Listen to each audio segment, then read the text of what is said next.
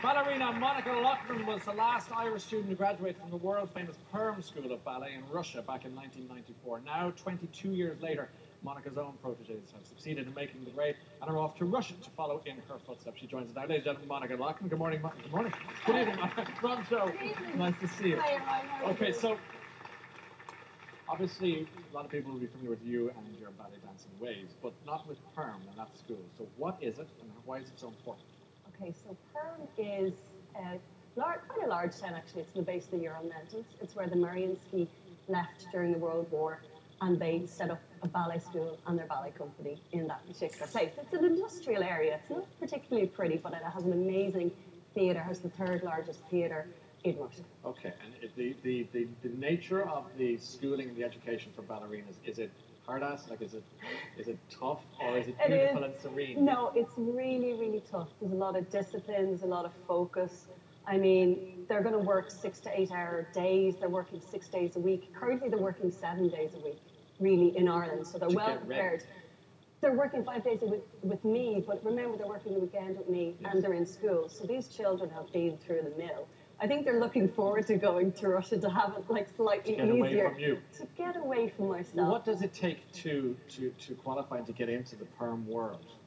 Ballet, obviously. Well, yes, of course. Well, I mean, they're very talented and very driven individuals, and we've been working hard for 2 years. And when I went to Perm, I was in a class with other Irish students, and they won't. They will go directly into a class with other Russian students and be competing for jobs and for work in Russia. So hopefully we don't see them again because they'll stay over there to work. That's the dream. And we have a boy hopefully auditioning for the Vaganova in St. Petersburg, which it's a massive honour and it's a thrill for me personally.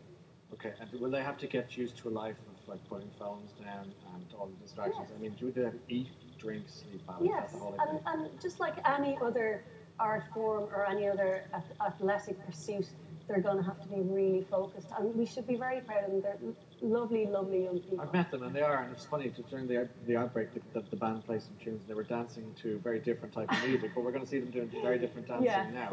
Yes. You've got 3 girls and a boy, is that right? And they're all, are they junior cert, all of them? Yes, they're all doing the junior cert this year. So. How's that working in terms of the great juggle of all time? Listen, they just have to do it. Really? It's just life. We all have to do it. You know, they're starting young, and again, it gives them focus and discipline, and they're going to need it going forward. All right, and the opportunity, careers-wise, what are we talking about, opportunities for these guys? I think, you know, once they get through the school, so 2 or 3 years in school, they could go anywhere. They could end up in Boston, they could go to New York, hopefully. Or they could stay in Russia, they could go to St. Petersburg and perform in the Mariinsky. These are dreams, and it's very much, I've done my job now, it's very much up to them, and it's in their hands. So when you watch them, are you the tough, mean-hearted teacher, or are you the proud mammy? I'm the first one. Yeah, I thought you might. Yes. Okay. Well, but I'm very supportive, and I'm very proud of them. Well, congratulations on your endeavours, and we're going to see the 4 now, isn't that right? Yes, and so let's see them in action. Would you welcome, ladies and gentlemen, we've got Megan Mullen, we have Alana Boers, and we have Victoria Young. Joined tonight by Anthony White, and here they are doing what they do best.